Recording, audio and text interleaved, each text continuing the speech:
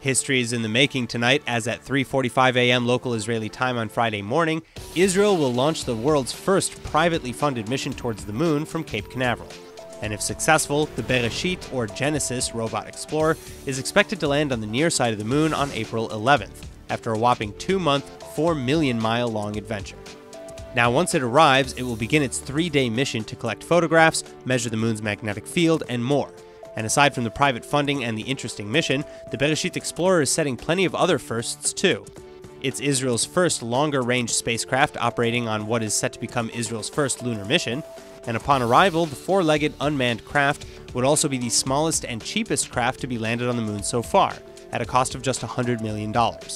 Additionally, the lander is set to achieve a controlled soft landing, and the 4th such landing on the moon ever, after the United States, China, and the former Soviet Union. Further, the craft will also be taken up towards the lunar body by the Falcon 9 rocket, developed by Israeli-American Elon Musk's SpaceX company. And finally, the Beresheet also has on board a digital time capsule, including within it a singular disk with files of children's drawings, photos, and other such information on human culture and history.